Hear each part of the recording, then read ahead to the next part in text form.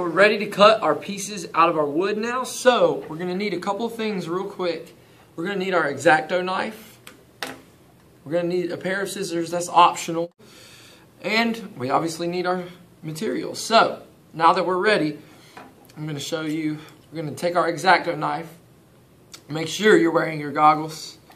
We're going to take our exacto knife, and I've got a little bit of my wing already cut out, but I want to make sure that I'm being very exact when I do this. The reason being is that just a small variation could end up changing a lot about how our plane can fly, how long it can fly. We want to make sure we can be as exact as possible. Now, quick note about cutting through our balsa wood with an exacto knife.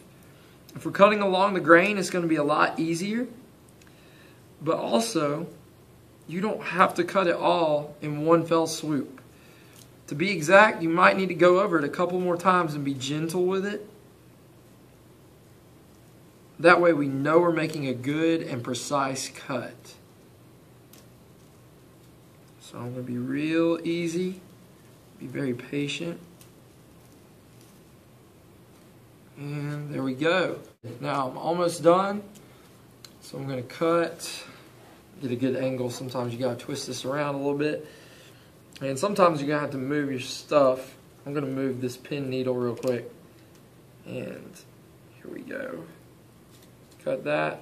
You can see sometimes the paper's not always going to agree. So you got to make sure you put it in a good place. I'm going to cut it a couple more times. Make sure I get a good smooth cut. And there we go. Alright, now I'm done cutting my wing, but I need to make sure, priority number one, to cap my exacto knife once I am done. Because now I'm going to move on to scissors. We can use scissors or we could use our exacto knife. I'm going to choose to use scissors because it can be quick, and sometimes in class we don't have enough exacto knives, and so scissors are another way to do it. The tricky thing about the scissors is that this wood is very, very fragile, and so we need to make sure that we are cutting with the base of our scissors and not the tips. That way we don't run a risk of splintering the wood.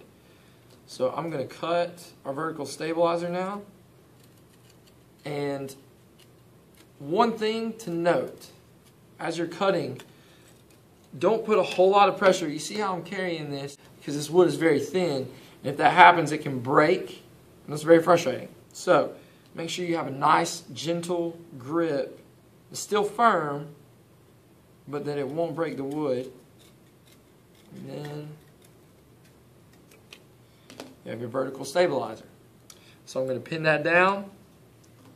And once we're done cutting everything out of the wood, we also have this triangle that we cut out in the first step.